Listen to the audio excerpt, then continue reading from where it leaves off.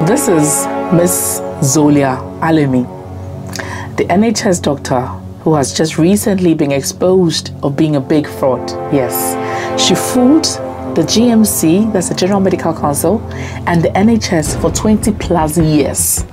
What exactly did she do? How was she caught? You still find out in this video.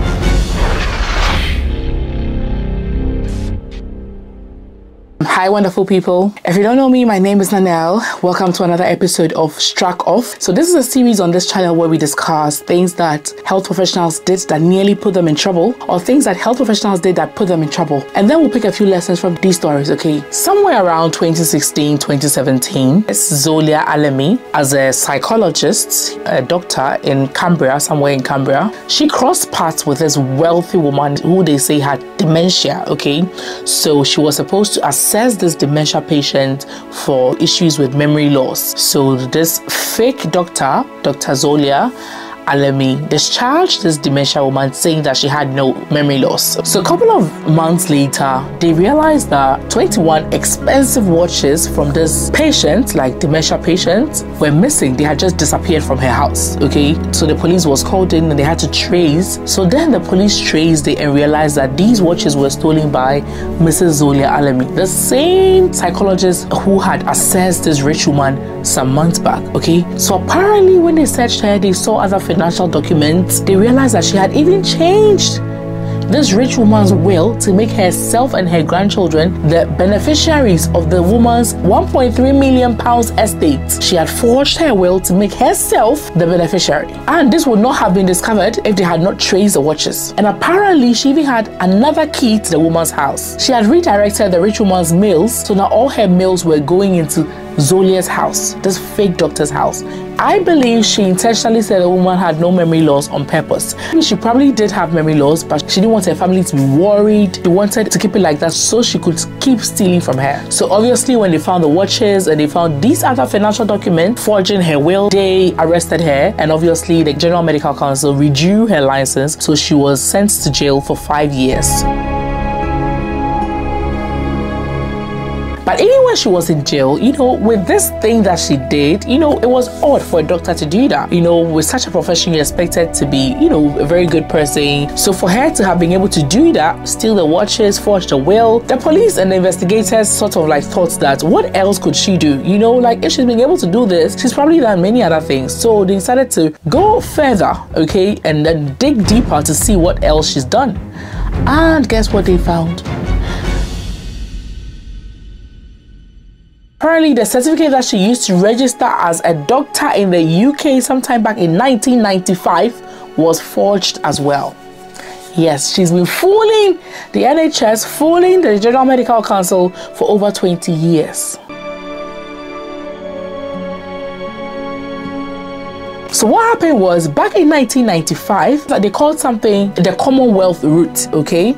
So if you were a doctor in some specific Commonwealth countries, you could just sort of like transfer your registration from your country to the UK without having to write any exams at all. You didn't have to write the PLAB 1 or the PLAB 2. So imagine, let's say Ghana or Nigeria was part and you're a nurse, and let's say they say there's something called Commonwealth route. You don't have to write CBs, you don't have to write any exam. You just have to show that you are really a nurse in Ghana, and that was it. So that's what happened to her, okay? At the time, she said she had Bachelor in Medicine, Bachelor in Surgery certificate, and she said she had gotten this from Auckland University in New Zealand, okay, which was part of those Commonwealth countries that was allowed. So she submitted the forged certificate from this university and also submitted a verification letter from the university to show that she had actually completed the course, when in actual sense she had not. But back in 1995, I don't think there was much scrutiny and there was no exams for her because she used that route, the Commonwealth route. So she was allowed to register as a doctor in the UK, and then she's been practicing all this while. So apparently they said she did have a genuine human biology degree, but when it was time for her to do her medicine program itself, she did the first year, but the second year she failed. She failed so bad that they didn't even allow her to repeat the course. It was that bad. You know, sometimes when you fail, they can even allow you to repeat the program. She failed so much that she was not allowed to even continue the program. And that was in 1992. 3 years after that, she moved to the UK and forged this thing. And apparently, even with the verification letter that she sent from her university, University, they say that even verify was spelled verify. There were mistakes in the letter, but nobody saw it. So there she was practicing, treating hundreds, if not thousands of patients over the last 20 years. I'm just hoping that she did not cause any harm to anybody. But the funny thing is, she joined the College of Psychiatrists, and for that one, she has to write an exam, and she wrote that exam and passed that exam, okay? But they are saying that so far as she didn't have a Bachelor of Medicine and a Bachelor of Surgery certificate, she wasn't even a doctor in the first place to even qualify to write that exam. So in actual sense, she's been living a life for over 20 years. And they say in that 20 years, she's worked in so many different NHS trusts. As a matter of fact, she was even a consultant who was actually also sort of like a supervisor for younger doctors. And they say that in all the 20 years that she's been living this life, she's earned a salary of about £1 million. So in actual sense, that's how much she's defrauded the state. That's the amount of money they say she's defrauded the state, because she got all those things through a lie. And the funny thing is, they said just recently, I think somewhere in 2013 or 2015, thereabout, she did her revalidation where they would, check to see that you're still, on track to practice, blah, blah, blah. They said, oh, she was good to go. Nobody saw this. But I don't blame the GMC, because back in 1995, obviously, things were not like this back in 1995. So as a result of this, they are researching or investigating into 3,000 more doctors that came around that period and used that same Commonwealth route. Now they are researching or they are investigating into the registration of all these 3,000 doctors, because all these 3,000 plus doctors are currently in practice, like they're still practicing, and they want to be sure that none of them also got this UK certificate fraudulently. If Madam Zolia did that, it's most likely it had been done before.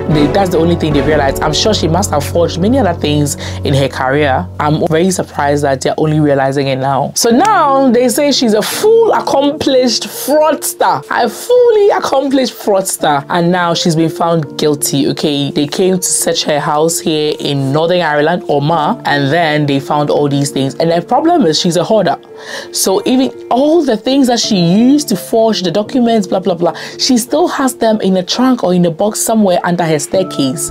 She had not thrown anything away. She hoards all these things. Okay, I don't know if she looks at them and she laughs at us or whatever, but that's how come she was caught. She had there was so much evidence against her, and they found her guilty. So now she's yet to be sentenced. She'll actually be sentenced on the 25th of February. Let me know, do you think she should be sentenced?